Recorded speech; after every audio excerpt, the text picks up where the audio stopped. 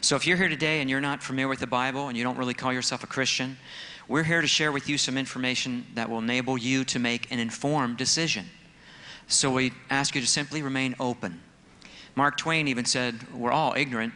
It's just about different things. We went to a prayer meeting, like my wife said, came home, nothing unusual about the night. I've never studied the topic of hell, had no interest in it. We don't watch dark movies, nothing to do with that. I've never had a vision before. And I got up at 3 o'clock in the morning to get a glass of water. And suddenly, I was pulled out of my body, like being sucked out of your body. And I found myself falling through the air down this long tunnel. And it was getting hotter and hotter. And I entered into this open cavern area, and then I landed on the stone floor in hell. I looked up and I saw these bars and these rough-hewn stone walls. I was actually in a prison cell, filthy, stinking, dirty prison cell, like a dungeon. And I couldn't believe I was there. How did I get here? Why am I here? I was fully awake and cognizant. I was not dreaming. Isaiah 24:22 says, and they shall be gathered together as prisoners are gathered in the pit and shall be shut up in the prison. Proverbs 7:27 mentions going down to hell, to the chambers of death. It's just a useless wasting away. You have no purpose, no destiny of any kind. Ecclesiastes 9:10 says, there is no work, no device, nor knowledge, nor wisdom in Sheol. And it doesn't matter if you're somebody famous here, no one would know who you are there. Ecclesiastes 6:4 says your name is covered in darkness. If you have no identity, no one would know who you are. And you're forgotten in hell. Psalms 88:12, Isaiah 26:14. The smells in hell are so foul and putrid and disgusting, worse than any open sewer you can possibly ever imagine. But add to it sulfur. It's not like here where you take a nice deep breath. You don't get to do that in hell. You have to fight and gasp for even the tiniest bit of air. And I'll demonstrate to you. This is how you have to breathe in hell for all eternity. It's like, my eyes are rest, but there is no form of rest ever. So for all eternity, you have to endure that. Just like here, if you were up 2 nights, you're pretty much a wreck after 2 nights. Well, that's how you're going to be forever and ever, but it just keeps getting worse. And Revelation 14:11 says, the smoke of their torment ascends up forever and ever, and they have no rest. Now, no rest from the torments, but no rest of any kind. Because Isaiah 57:20 said, the wicked are like the troubled sea that cannot rest. You know, but again, that's a blessing from God to rest, because Psalms 127:2 said, it's the Lord that gives his beloved sleep. You're not his beloved there. I was standing next to this pit of fire and seeing people actually burn and demons tormenting people. It was the most awful sight to see people on fire again and burning and helplessly lost with these demons tormenting them. It's beneath a cavern tunnel. And all around the walls of the cavern walls were demonic creatures of all different sizes and shapes, twisted, deformed, grotesque, horrible-looking creatures. No symmetry to their bodies. Where their worm dies not, and the fire is not quenched. And he personalized it with the there, and he used the word maggot. So you actually have maggots on you.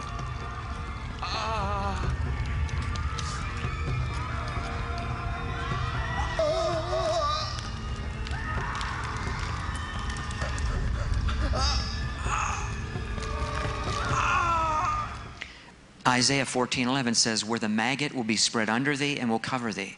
It's the word maggot in the original.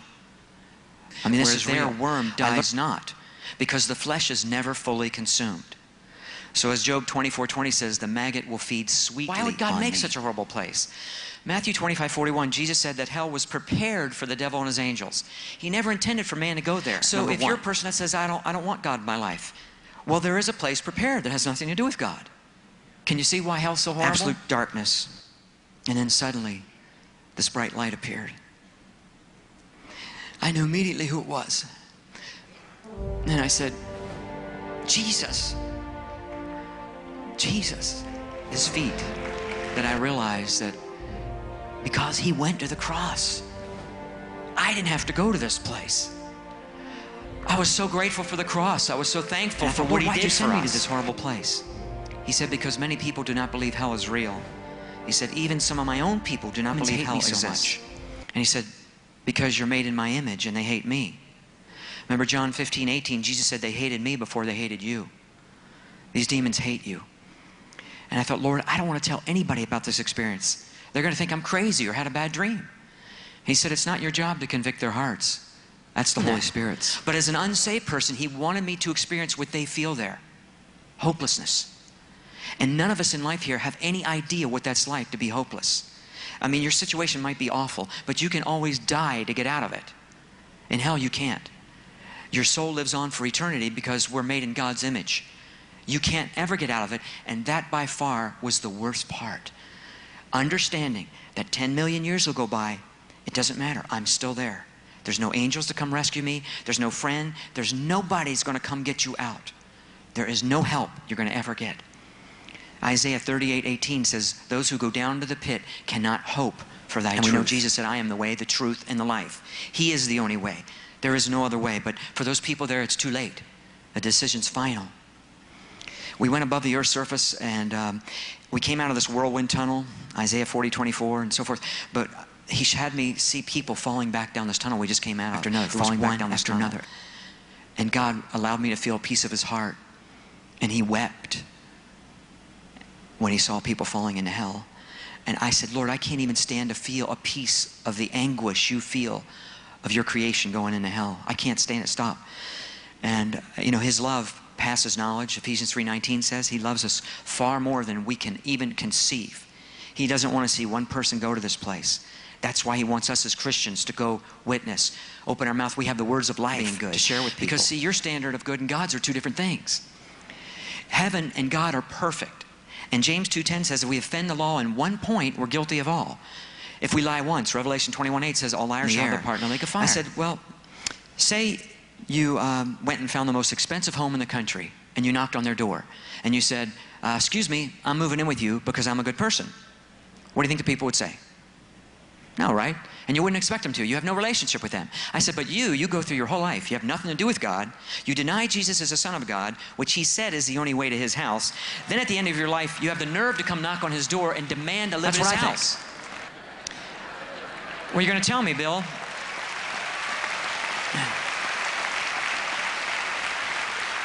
You're going to say, Bill, you're not going to get to my house. I'm trying to give you clear directions. The same way God gives us clear directions to His house.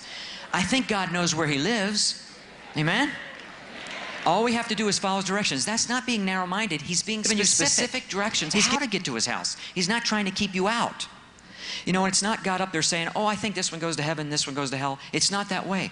All of us above the age of accountability are automatically on that road to hell. John 3:17 and 18 explain that. We're condemned already because of sin. So He's not sending you. You're already going there. That's why He came, was to get you off that road. All you have to do is look to the cross. Go free. Right? He has to punish the criminal. Well, the same way God has to punish the sin. But He took out that punishment on Jesus. But if you don't want to take it, and you deny Jesus, then you take the to retrieve something. And the fire burned me. I wouldn't say, why'd that fire burn me? That was mean of that fire. I didn't do anything to that fire. I wouldn't say that, would I? Why? Because the nature of the fire is to burn. Well, God's nature is to consume sin. So see, a holy God and sinful man are not compatible, just like your hand and the fire are not compatible. If we show up in God's presence the way we are, we would be consumed because of His very nature. So how can man ever show up in God's presence? Only one way. We would have to appear to be sinless. Well, how can that happen? Only one way. If someone came and lived a perfect life and never sinned once, that someone is Jesus Christ. And He stands there before the Father and He says, I've never sinned. I'm going to exchange my righteousness, my right standing for their sin. I'm going to take their sin on my body. If they would trust in me and not their works. Titus 3:5 says, not by works of righteousness which we have done, but according to His mercy He saved us. So if we trust in what Jesus did and not our own works, then He considers our trust as righteousness. And He gives us His righteousness, takes our sin, washes it away with His blood. Now we can stand there and appear to be sinless because our sins are dealt with. Isn't that an awesome plan that God came up with? Praise God. But you might say, I don't like this one-way business you Christians have. You ought to be grateful there is a way. That God made a way. He made a way where there was no way. He loves you and He doesn't want you to go there. Your soul is eternal and it's so precious to God. It's so valuable. So this is the clear directions to heaven I want to give you.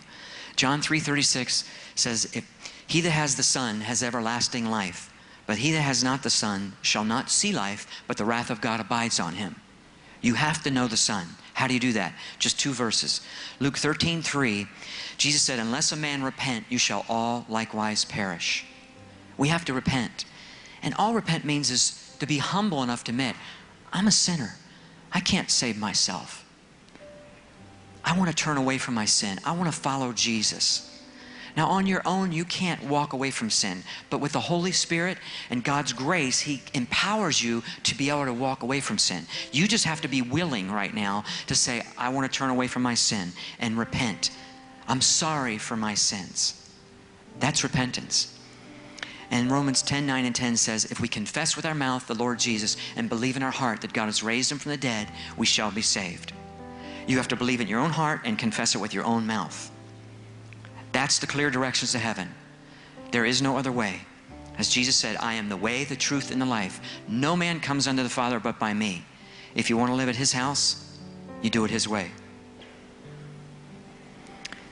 So my last scripture for you tonight is, or today, Revelation 20:15 says, whosoever was not found written in the book of life was cast into the lake of fire. He has a book. And wouldn't it be awful to stand there before Him and Him say to you, your name's not in this book. Depart from me into everlasting fire, prepared for the devil and his angels. That's what He would have to say. He doesn't want to say that. But you have to make the decision here, right now, while you have the opportunity. Because I'm telling you, 1 second after you die, it's too late. There is no appeals court. There's no friend that can save you. There's no angels to protect you. You die alone. And it's going to be too late then. And if you leave here today and you say, I'll think about it tomorrow, your heart grows harder. And it's harder to reach you. So there's more chance of you not getting saved. And you don't know that you'll have tomorrow. So my question for you tonight is, do you know if your name is written in His book? You have to know this. You have to be positive of this one. If you have any doubt whatsoever, you need to know today. And you can know that right now.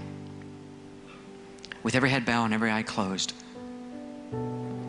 If you're here today and you would say, Bill, I don't know if my name's in His book. I'm not certain. And I don't know if I've ever really repented. You can be certain right today. And you need to be. If you have any doubt at all in your mind, any doubt, I'm going to ask you at the count of 3 to raise your hand. Anybody here that wants to know Jesus and you don't know if your name's in His book? Then raise your hand. 1, 2, 3. Raise your hand. All over, I see hands. Raise your hand, raise your hands. Raise them up high. Don't be embarrassed. He hung naked on a cross for us. You want to be certain of this one, that He writes your name in His book. If everybody would stand. I'm going to challenge any one of you. Raise your hand. Please don't leave here. Please don't leave here. Make your way down to the front. For Jesus. Show Him you mean business. You're making a commitment today. This is the most important decision you could ever make. God's got this big book.